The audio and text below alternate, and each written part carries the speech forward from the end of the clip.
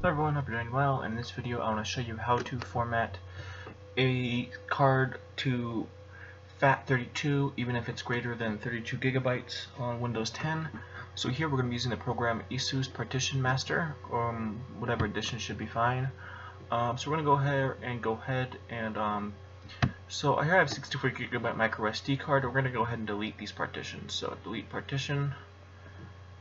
Okay. Then I'm going to create a new partition. And then I'm going to change it over to FAT32 and go ahead and name it, and I'm going to name this for my 64 GB. Oops. Then press OK, and I'm going to go ahead and apply, and it should do this. So then I'm going to try it on my camera real quick, and I'll end the video. It looks like it's going to work here.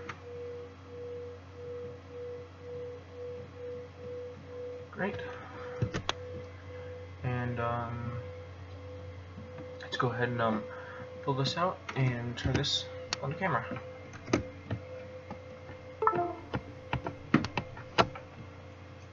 So here I have my action camera.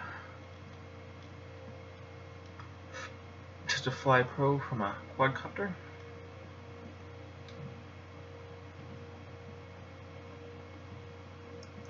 Go, put it in, and are we going to work here? Let's see.